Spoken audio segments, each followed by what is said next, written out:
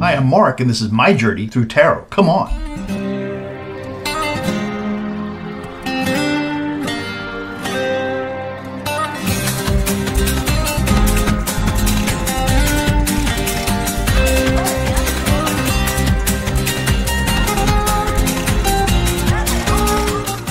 So today's video is going to be an answer to a viewer's question. So Toby Lynn Robbins 6683 asked about 4 or 5 days ago, what is the motivation for William, the Prince of Wales, and his press office to continue issuing harsh public statements about Harry and Meghan still? So that's her question. Then she suggests several different reasons why not. So I thought I'd just tell you right now what they are, and then I'll ask them again for the cards. But she says, is it because William disagrees with the philanthropic organizations they support?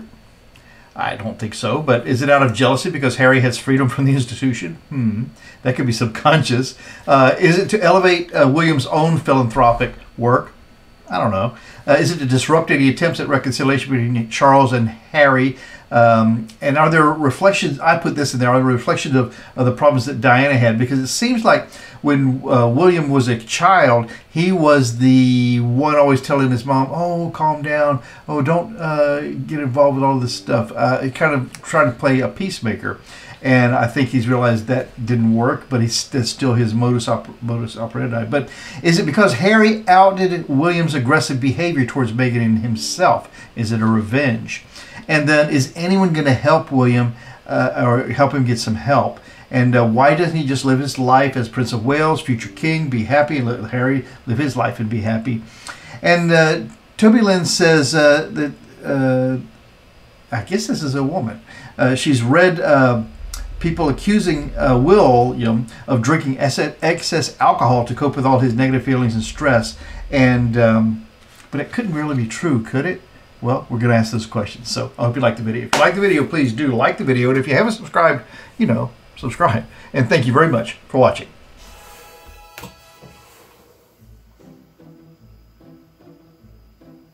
So we are going to talk about the Prince of Wales, William, and see why the ongoing animosity. Why can't he just make up and be happy with Harry? Maybe it's not even his responsibility to do that, but you would think that the more prominent of the two should take the lead, just like the parents should take the lead of the child, perhaps. I don't know. But they are brothers, so there's that. So we're going to jump in and ask those questions. Why? Why? And, you know, I think I want to ask another question. Is this actually what's happening?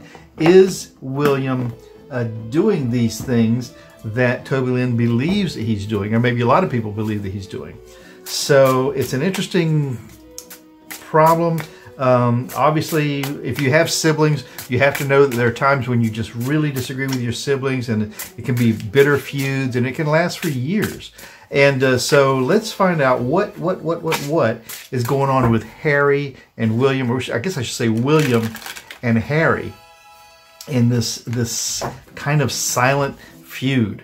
So that's what we'll do today. But before we do any of that, we're going to have just a moment of meditation.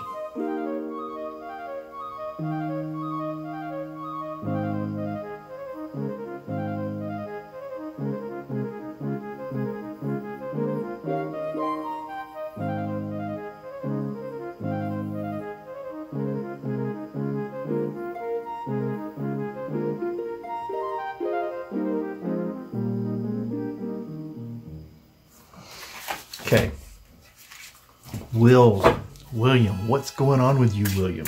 Why can't you let Harry rest? Or, I mean, I'm not going to address it in this video, but it could be that Harry's the one turning the screws and causing this this problem. I don't know, but then Harry's the one that left, isn't he? Of course, he could. William can't leave. I mean, really. So, let's ask the cards about William, not William and Harry, William only. William only. Let's ask the cards about William. What is the deal? Why this animosity? Why can't you reach out and make things better? You should be the bigger of the two. Or maybe not. So, and I've got the questions that Toby Lynn sent me right here off to the side. So if you see me looking off to refresh my memory, you'll know what's going on. And I expect that's going to happen a lot. But the first one is, what is the motivation for William and his press office? But I think we have to leave it down to one. We're just going to talk about William issuing harsh statements about Harry. You know what? Let's do this. I want to do a full Celtic cross, but first, okay, we'll do 3 cards on this first question and a full Celtic cross to deal with the rest of those issues. So 3 cards. Why? William, why? William, why? Why can't you find a way to solve this rift? Okay, so Ace of Cups. Cups are emotions, compassion, hugely emotional situations. The Ace of Cups is just a great big offer or a cup full of emotions. And you can see in this card right here, I mean, look at it. This is a turbulent ocean. Even the fish look disturbed. It's a huge cup of emotional situation just overpouring. So this is telling me that for William, this is really super emotional, as it should be. Second one, 4 of Pentacles. Now, Pentacles are value. They can be money, but this is about value here. And you can see this person right here is trying to balance on top of these 4 Pentacles. Do you see them right here? Protecting the treasure beneath. And this squirrely little person right here is outside that, protection. Could that be Harry? So the 4 of Pentacles, it's hugely emotional. He's trying to hold on to, if not his value, perhaps the monarchy value. And then the final card to get us on the road is this 3 of Pentacles. And the 3 of Pentacles is, again, with value, but it's building something for public display. The 3 of Pentacles is typically taking whatever your value situation is, and with the collaboration of others, building something up for public display. But if you'll notice in this card, so we had the squirrel made an appearance here, and here we still have the little squirrel, such a small figure in the background, and with the other people collaborating with, this has to be William, on putting something together for public display.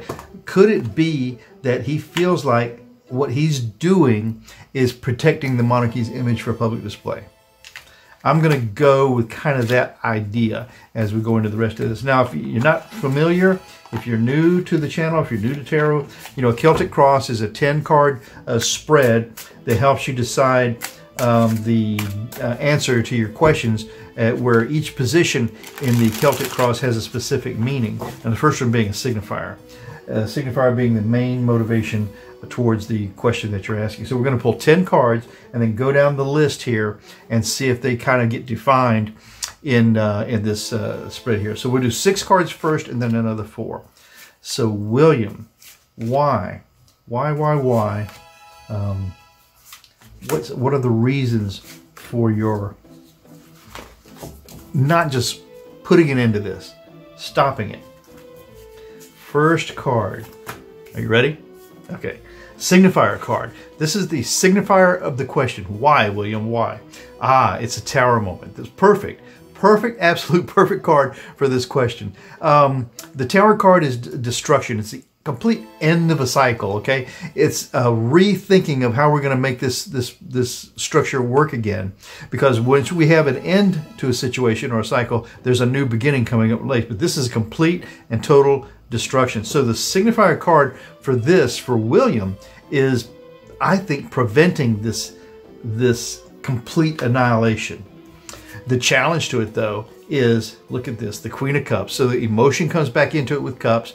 We've got this Queen of Cups. The challenge to this destruction of the tower, the main edifice, is this Queen of Cups. I want to say it's Catherine.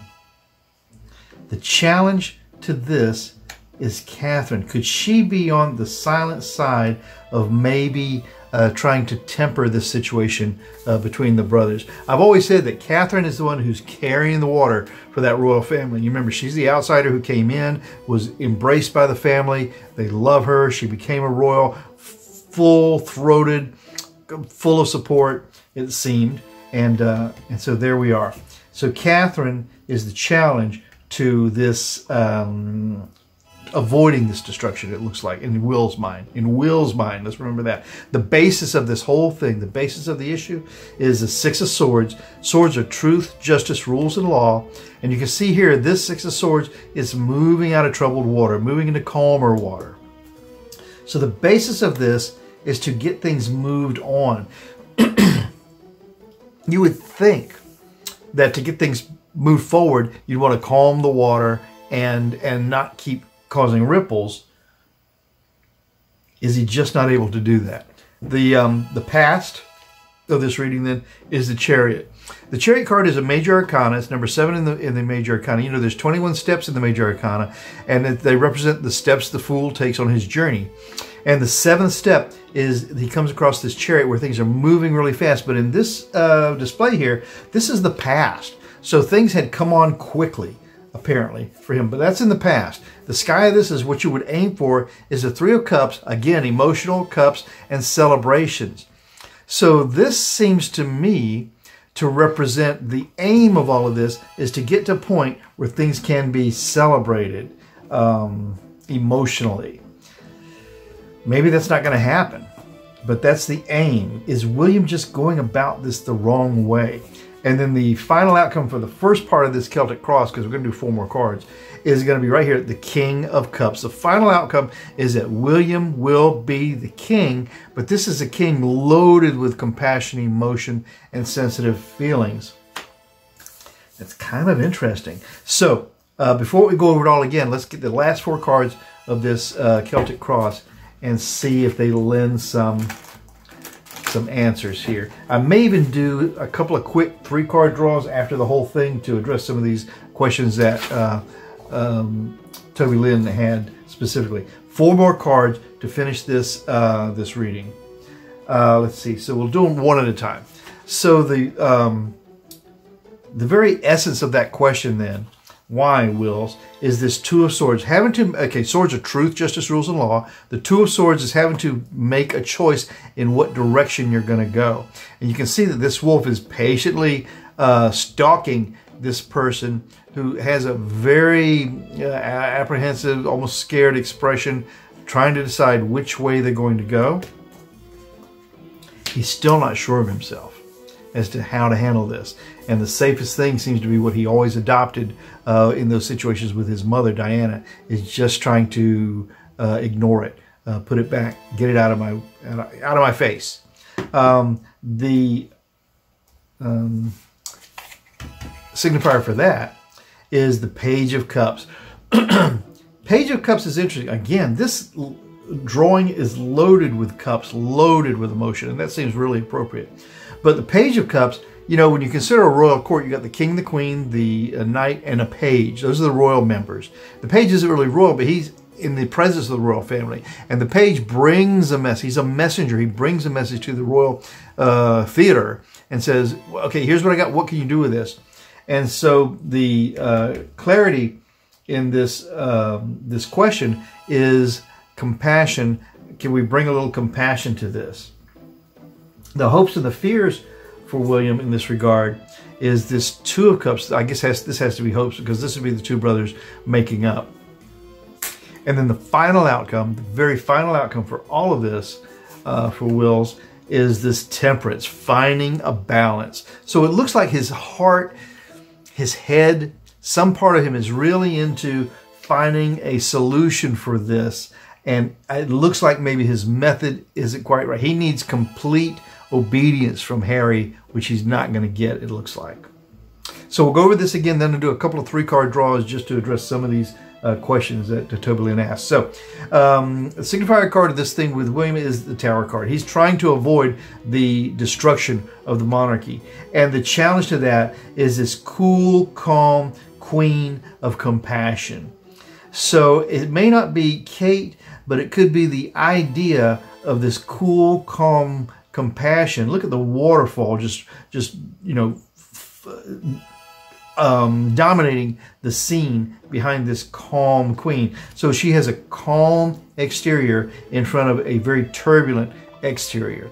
So the challenge to saving the monarchy is to find this calm compassion. I think that's a better definition of that card. The basis of all of it is to move the monarchy into quieter, untroubled waters. The past is how quickly this came on. The sky of this is finding a celebratory way to bring the emotions of everybody back together. And it may be something that's just outside of Will's grasp now.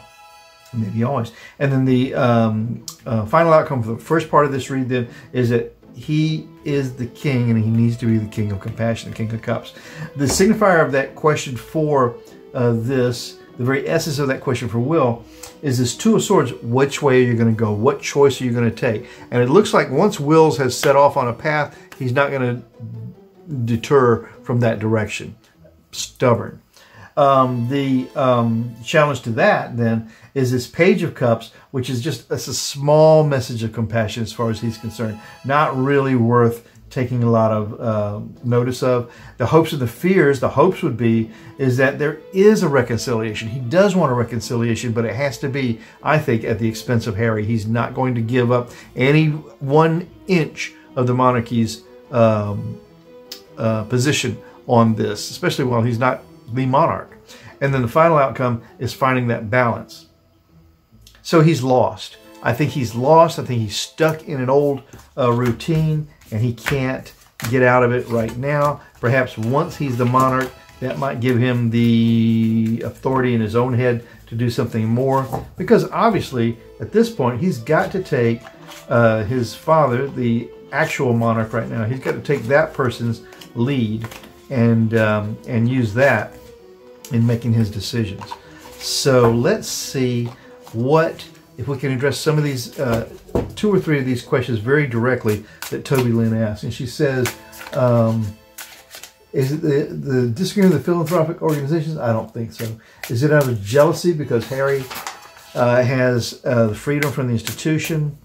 Let's do the philanthropic aspect of this. Is it philanthropy that is the sticking point for William? Is it philanthropy that's the sticking point for William? 3 cards. 1, 2. Something ahead wants me to just do 2 cards, but I'll do the 3. Is it philanthropy? First card. 5 of Swords is an abuse of power. Truth, justice, rules, and law.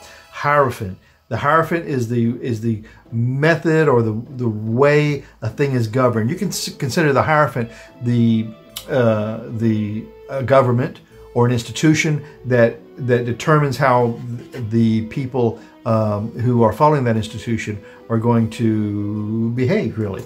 So, is it philanthropy? Abuse of power, following the institution's guidelines, and again, 2 of Cups. There can be a joining of those philanthropic measures. I don't think it's philanthropy. So the next one, is it out of jealousy because of Harry's freedom from the institution? Is it jealousy because of Harry's freedom from the institution? Let's see. Jealousy, 2 cards. 1, 2. Is Will not having the ability to solve this thing about jealousy?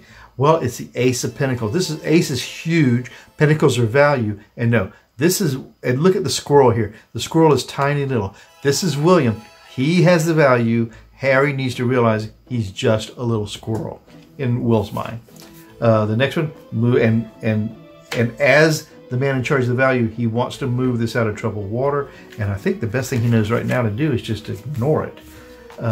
He's not addressing the issue head on. So that's that. Let's see. Is it revenge? And is anyone going to help him get past this? Is it revenge? Oh, and then the last one I want to ask is there alcohol use? So is it revenge? And is someone going to help him get past it? 4 cards. Is it revenge? 2 cards here. And will someone help him get past it? Okay, is it revenge? First card. This is a new this seems to be a new direction for Wills to go off on. And he's headed off. The Fool is just beginning this journey. Wills, in many ways, is just beginning his journey towards the crown. And, the Fool is going up, with a full heart, trusting everything, but he's about to step off the ledge. And typically in this card, in other decks, you'll see a little dog, which for me kind of serves as the conscience of the Fool, trying to maybe help him avoid a pitfall or mistakenly pushing him forward.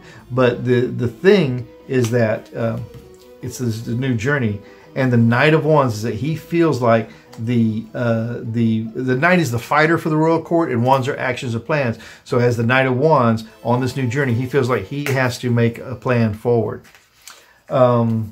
And then for the last part, so what were my 2 questions? I forgot already. This is the problem with me. Is anyone going to help him? Yeah. No. He feels trapped. So this 8 of Swords represents someone who, and remember, swords are truth, justice, rules, and law. And as this 8 of Swords, this even looks a little bit like Wills when he was younger, is feeling trapped, surrounded by all that. But what you don't see in this card is that this person isn't actually trapped. If you look right here, they can walk forward. They can inch forward and get out of trouble. Look at this bull in the background, really blocking the path going back. The fire blocking the path going back. He only is able to go forward, and he's able to go forward, whether he realizes it or not. And then the final one here is the Page of Pentacles. That page coming up again. He was carrying hope in the form of a cup before, but now he's carrying the value. And he's saying, listen, there's value in this. Why don't you consider taking this other path? The final thing here is the alcohol. Is William using alcohol as a crutch, and is that affecting his judgment? Is William using alcohol as a crutch? I think that royal family is known to like to have a a little something to drink occasionally, but it doesn't seem like to excess. But is alcohol causing a problem for William in solving this issue with Harry? 3 cards. Is it alcohol? Is it alcohol? First card. Look at that. It all comes back to him on his new journey, William's new journey. I love it when the cards repeat, because, I mean, that's pretty remarkable that the cards repeat when you've got all these cards to choose from and it comes up again. You see I thoroughly shuffle them and put the cards back in a random manner. But this is about William's journey, this new journey. Again, that's the point of this. He's trying to find his way and avoid a misstep. The 8 of Cups is having to leave something behind of emotional importance. You can see here that this 8 of Cups, again, cups, remember, emotion, compassionate situations. There's a spilt cup. The rest are stacked up upside down. The rest are empty. There's 1 cup left. There's a few scraps on the table, and 1 cup is gone. So the thing about the 8 of Cups is remembering that even though you're going to go off in a new direction, there's something to help sustain you. And then the final card is, will he get help? That's the help. And the Knight of Pentacles, again, is just feeling like he's the fighter for the value. It's a difficult situation. I think once, all of us, once we have an idea in our head that we're right, a lot of us are very hard to be swayed onto a different path. He's hard-headed. There's a little bit of compassion on the table that he could take advantage of if he chose to. We're not in a full moon, we're only in a half moon here, and it's all about this new journey. I think he's just trying not to misstep, and sometimes it may seem like the easiest thing to do is to do nothing at all. And I think maybe that's what's going on. Hey, I'm going to show you the cards now. Hang on a minute. So, Modern Spellcasters Tarot, Melanie Marquis, with illustrations by Scott Murphy. Beautiful cards. I mean, they come in a really nice box with that magnetic catch that's embedded in the inside the box itself, and the guidebook is very useful. It doesn't, the pictures are nice. It's a full color guidebook, and the descriptions here, they are in fact very useful in divining the cards. So I have to say, even for the price of the cards, just because you got this guidebook, this is worth the price of admission right here. The cards are very nice. They're useful. They're a familiar size of card to use, and they're quality on the back and on the front. And you're going to see that this artwork goes right to the edge of the cards, and it's intuitive. They're right on the money with the Rider-Waite system, and they're just fun cards to use, and they feel good. And so if you're kind of into spell casting, or even if you're not actually, these cards are very nice to use. So that's the Spellcasters Tarot, Melanie Marquis and Scott Murphy.